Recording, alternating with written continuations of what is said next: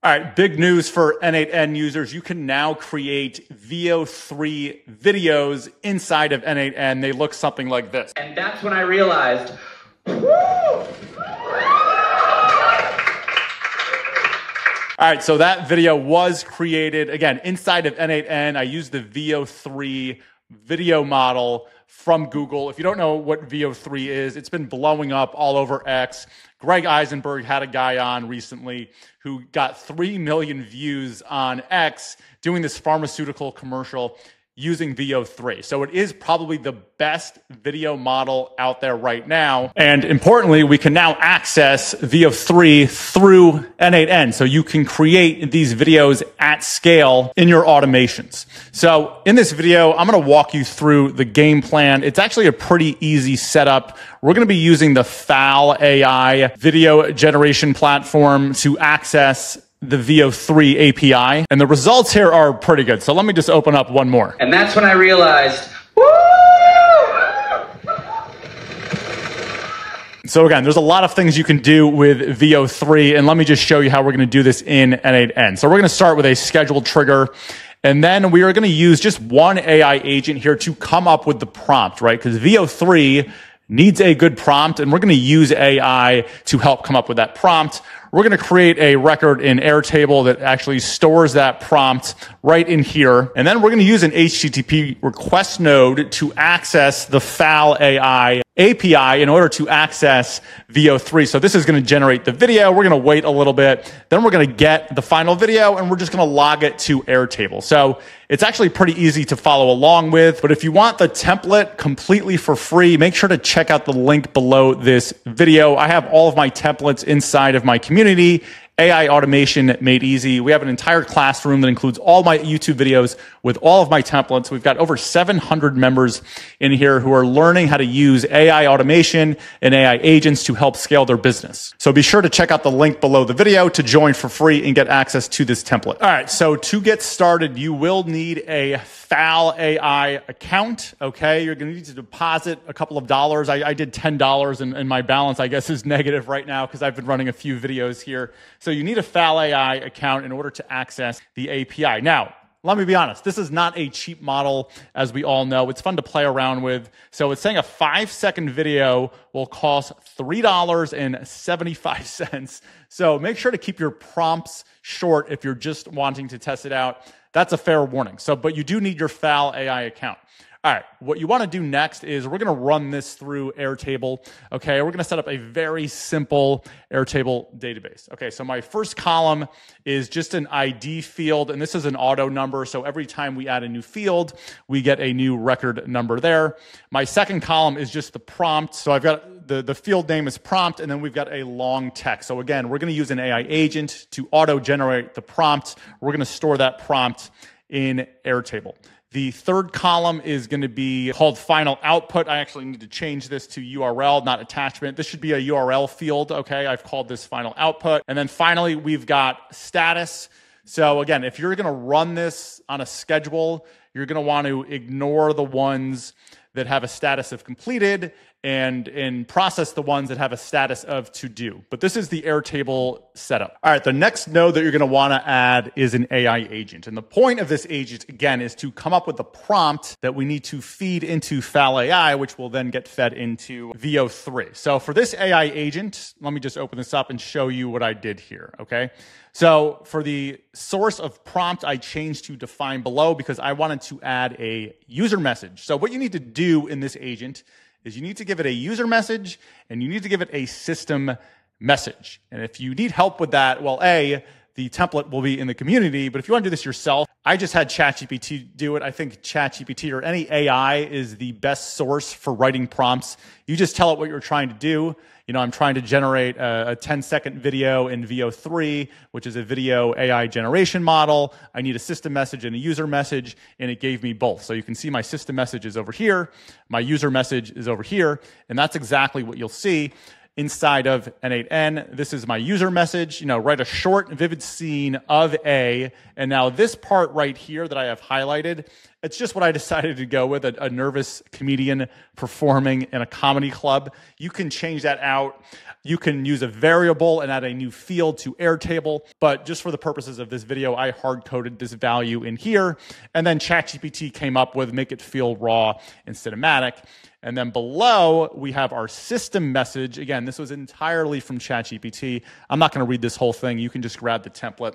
But we're providing the AI with context on what we want it to do, what we expect, some rules, and all of these other details that you can see down here. So what this is going to output, you can see right over here when I ran this, and this is a different video than the one that I played before. I think this is the one that made my balance go negative. So you're going to see the output here, right? It's just text, and it's, the lens bumps against my fingers as I flip the camera around, right? So this is the output. This is the prompt that we're going to feed into Airtable first and then into our model. So that's the AI agent node.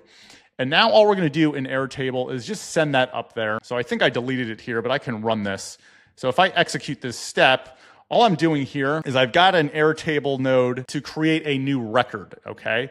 And then obviously I'm just going to choose my Airtable database, which is VO3. Table 1, I'm going to map the columns manually. And what I want to do here is for the values to send. So for the prompt, again, I have prompt here is the second column here.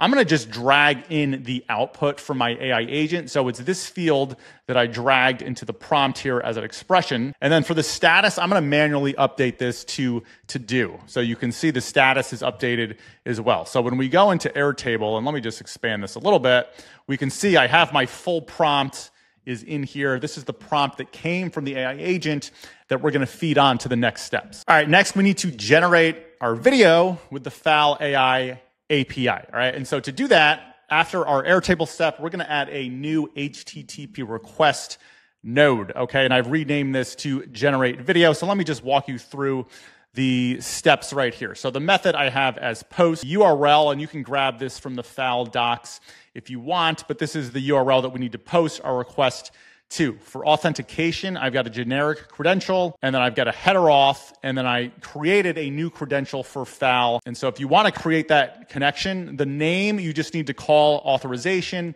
and then the value is going to be your API key that you're going to grab from your Fal AI account. It's somewhere up in your settings over here. So once you have your connection, you've got your authentication all set up. Now, what you need to do next is just set up the body. So you want to turn send body on. For the body content type, I use JSON. To specify body, we're going to use the fields below. And then we need one body parameter. So the name of it should be prompt. So you can see it's lowercase here. And then the value that we're going to pass in, of course, is the prompt itself, which I dragged over here from the previous step in the Airtable step, right? So this is storing our prompt in Airtable. So I dragged this in as an expression in the value field. The only other thing I did here is under options right here, I selected batching, and we want to do one item per batch in case you have like 50 of these. So that's the only other setting. So again, this is actually pretty easy to set up once you get it going. I've pinned this because I don't want to spend $5 every time I hit test step. But once you hit execute step, it should look something like this, where you've got the status, the request ID, the response URL, the status URL, and that's when you know that it's working. The other way that you can check if it's working is when you go into your account and you find the Fal AI VO3 model. Actually, let's just go to the home page and let's see. So when you go to your dashboard here, you can see the recently used apps. So let's just click into VO3 and then, yeah, you can go to requests and here you go. You can see all of the requests that have gone in. Now, if you're running into errors, which I was before, you can see I got a bunch of 422 errors. You'll know that it's not working and something's going wrong.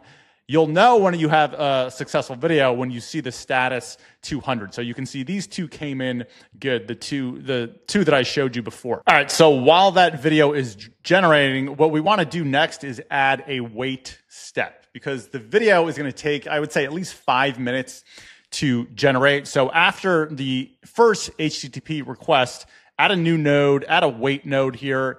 I just had this on 5 seconds when I was, for the purpose of the video. But what I would recommend is doing at least 5 minutes, maybe even 7 minutes, just to be safe. Because again, you need to wait for the video to finish processing before we try to go fetch the finished video. All right, now we need to go get the video, right? The finished video URL. So what I recommend doing is taking your generate video HTTP request node and then just copying it into n8n so you have a duplicate. And then when we go in, we're just going to change a couple of things.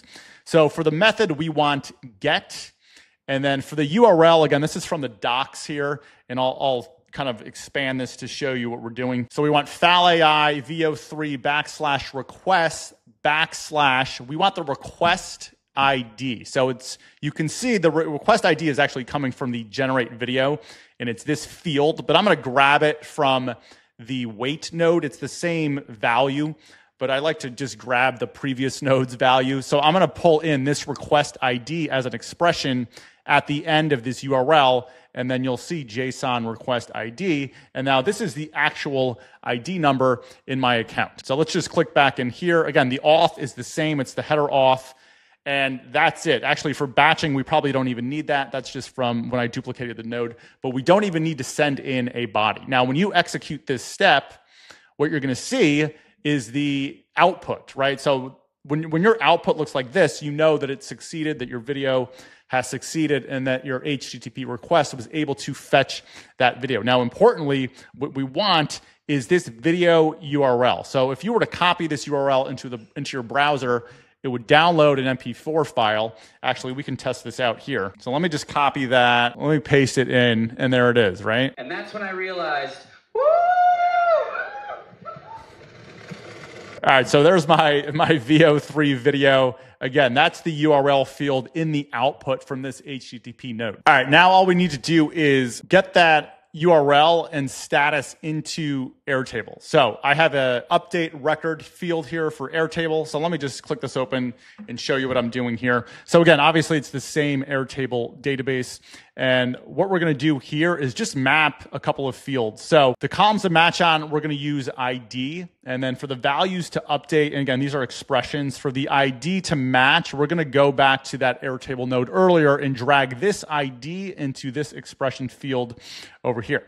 And then for final output, what we want is the URL field from above. And if you're having an issue, and I was, you can change your final output field from URL to just a text string or a single text field, a single line text field. That helped me out. I was having issue when this field was a URL.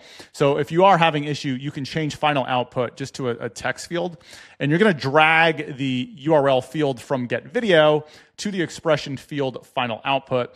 And then for status, what we're going to do, we're going to hard code in the word done. So when we execute this, which I just did, you can see we've got our ID and we've got the full table here with the ID and the prompt, the final output, and the status. And again, when I come into Airtable, I can see now I've got my record ID over here. I've got the corresponding prompt. I've got the actual media file right here. And then I've got the status as done. So it really is as easy as that. You know, we can do a lot more things and maybe make this a little more advanced, but I did want to get this video out once Fal AI announced that they had VO3 in there. So if you want to experiment with VO3 videos inside of n8n, definitely check this out. And again, if you want access to this template completely for free, I will have it in my community, AI Automation Made Easy. Just click the link below. And if you enjoyed this content, do me a favor, like the channel, leave me a comment, subscribe. It really helps out the channel. All right, guys, see you in the next video.